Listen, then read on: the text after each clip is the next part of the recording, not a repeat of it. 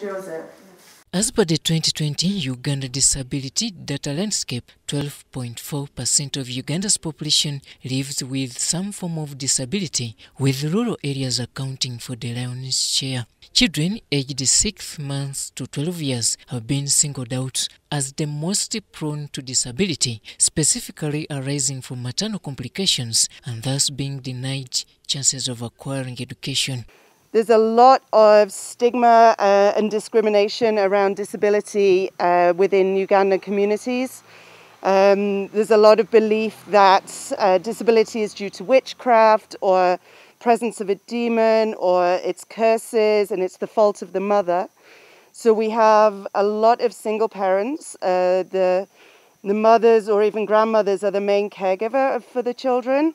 Started in 2015 with operations in Fort Portal and Kasese districts, the organization, Chaninga Development Center, stretched its operations to Bundibujo, Ntoroko, Chenjojo, Bunyanga and Kamwenge districts. Started off just with a few families locally, and it's really grown so fast since then that we now work with more than 3,500 children across 7 districts in Western Uganda.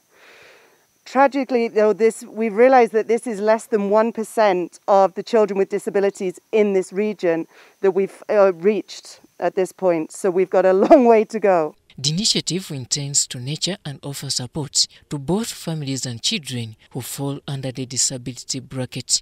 However, the charity has encountered many challenges in line with its sole responsibilities and thus appeals to government for support. With e-learning taking center stage in the district and at the organization, the Minister for ICT and National Guidance, Judith Nabakoba, has paid a courtesy visit to it. They have a system of offline content which has everything to do with P5, P6 and P7, meaning that their children are going to be in position to access content maybe which would have been very difficult for them.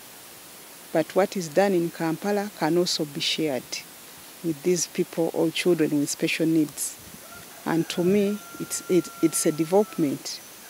Only that right now it's at primary level and it's an initiative within the region covering a few schools in the region.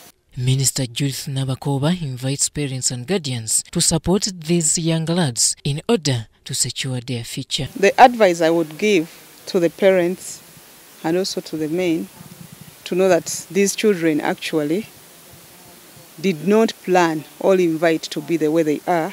They are also children from God and we are all made from the image of God.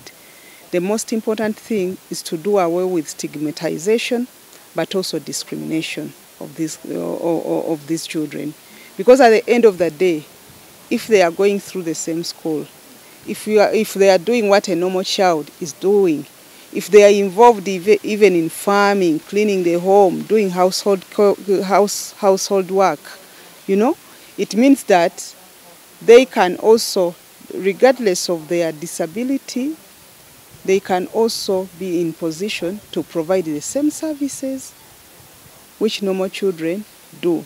On her 3-day tour to Toro, Ms. Nabakoba interacted with different personalities, sector administrators, inspected key government projects for benchmarking, among others. Robert Onyango, UBC News, Fort Portal City.